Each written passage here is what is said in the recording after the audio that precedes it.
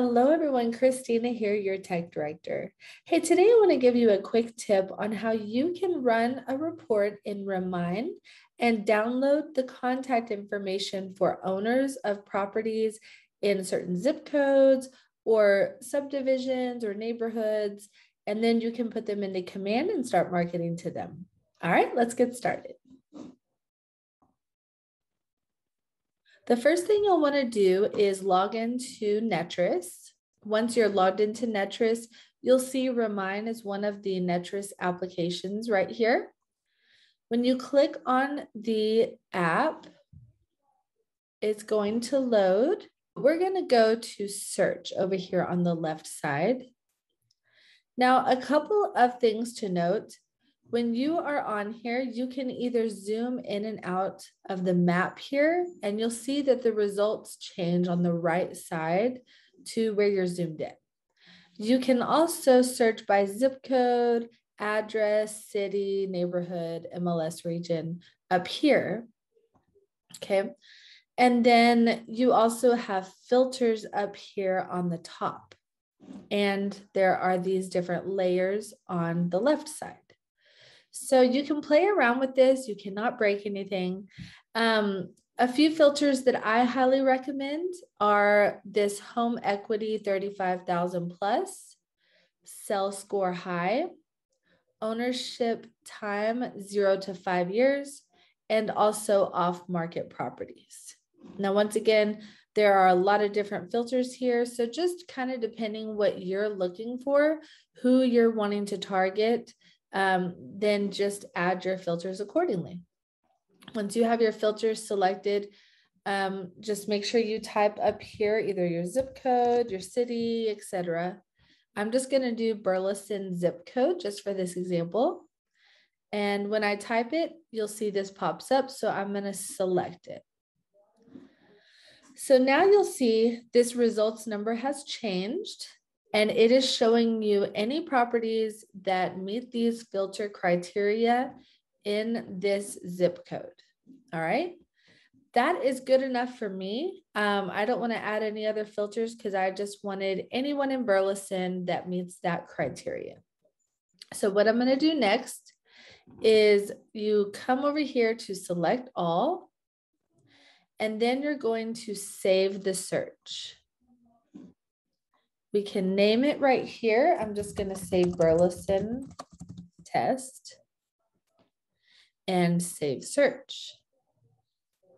Once you have it saved, now you can go select all and cart. Once again, name your cart.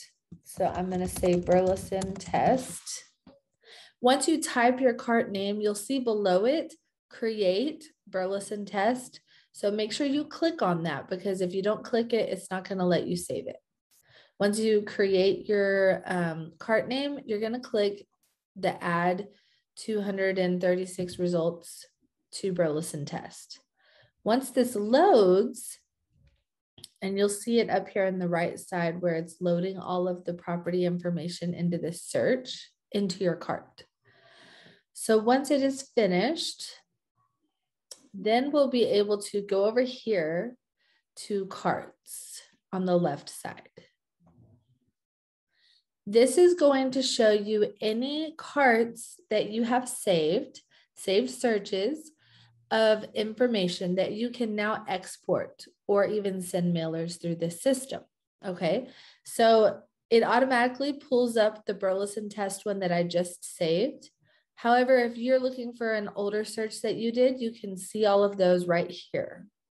So I've selected on Burleson test. Now I'm going to click the select all checkbox right here. And now we can click export. Now we got to name our file. I'm just going to say Burleson test once again. And once you've done that, then you choose which columns you want to export. I do not recommend doing include all columns because there's a lot, as you'll see here. All of this information would populate, and it's going to be a huge file, and it's going to take a long time to download. It's just way too much information. So the most important for me, what I'm attempting to do is to get the owner's information and the property address information. That's all that I want. Once you do that, you click export. And now it'll notify you once it's finished, it's downloading to your computer. And then what's really awesome, if you're with Keller Williams, once you have this spreadsheet, you don't have to do anything to it.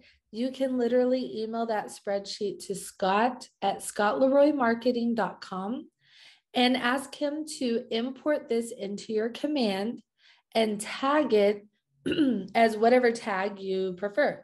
So for example, with this one, I would say, hey, Scott, will you please upload this into my command database and tag it as Burleson test in my command database?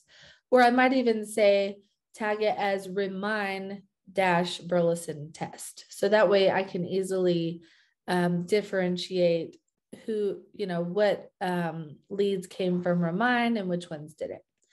So I hope this helps. If you need any help at all, just let me know. I'm here to help, and I hope you have a great day.